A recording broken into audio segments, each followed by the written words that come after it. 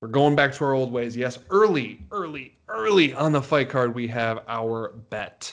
Jamall Emmers is plus 145 versus Timur Valiev, who is minus 165. But since Mike is the one who initially picked this, I'm going to give it to him for the first breakdown.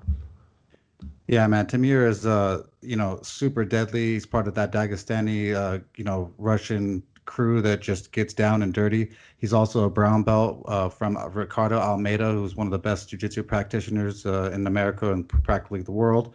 I just see that his clear advantage in wrestling, his cardio, his jiu-jitsu, every single thing goes in Timur's favor.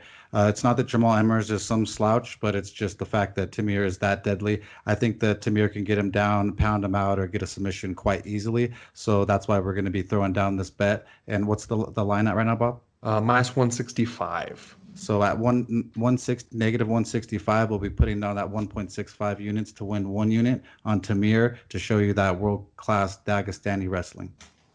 Well, and on top of that, he is so fun to do research on because when you originally brought him up, I'm like, man, I like him here, and I'm thinking about all the wrestling acumens. You delve deeper into this guy, it's like he has pancration titles. He is a master of sport in pancration for Russia. He has stand up. I think it's the Wushu Federation has a championship in that. It's like he has the striking to go along with it too. Obviously, Emmers has a reach on him, a pretty big reach advantage, but I think it's either 6 or 8 inches. But I mean, he's not going to establish that jab, and he's tall and lanky, and like you said, I think he's going to get put down and punished. I'm very surprised by these odds here because when Mike first brought this up as a possible bet, I'm like, man, this is going to be minus 200. It's not going to be bettable. It's not going to be bettable. And then when we open it up, it's minus 165. I'm like, this is a steal. He should be at least minus 200. So happy day to us. If you like this clip, remember to like, subscribe, and comment. We want to hear from you. Let's roll.